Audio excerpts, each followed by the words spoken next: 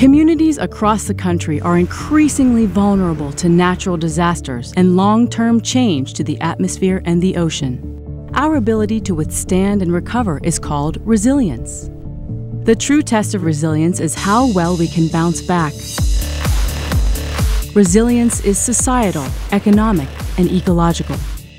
Understanding risk and preparing today can help protect the things we care about.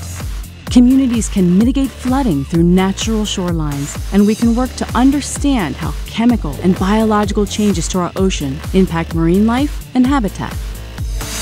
We cannot overrule Mother Nature, but there are actions that we can take together to build resilient communities and support a healthy ocean, sustainable fisheries, and thriving communities and economies.